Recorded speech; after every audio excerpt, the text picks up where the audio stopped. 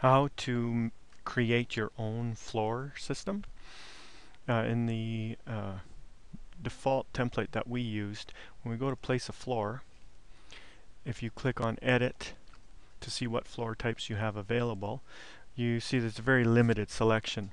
And if we wanted, as in the tutorial, a 200 millimeter concrete slab, we would pick on the 400 and say duplicate. So pick the one that's closest to what you've got, pick duplicate, and then we'll just get rid of the number 2 and we'll change it to a 200 millimeter, and let's call it concrete.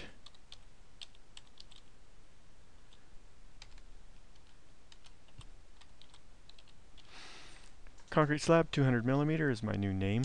Say OK.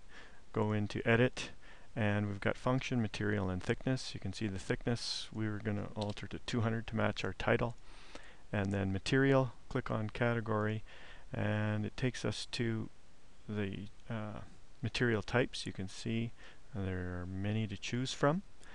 There's concrete. I don't like this particular concrete. It's just a base concrete. It's got no graphics set up. I like cast in place. As far as choosing one, I like it because it's already set up.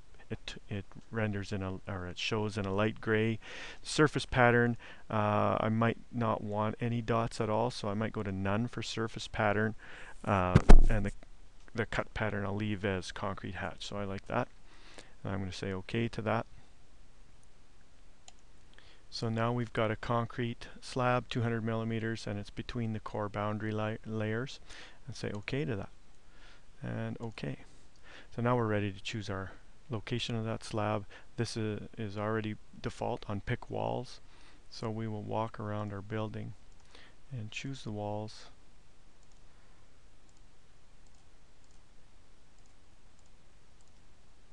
And I've got it to the interior face. Depending on your wall system, you may want to bring it into the walls partway.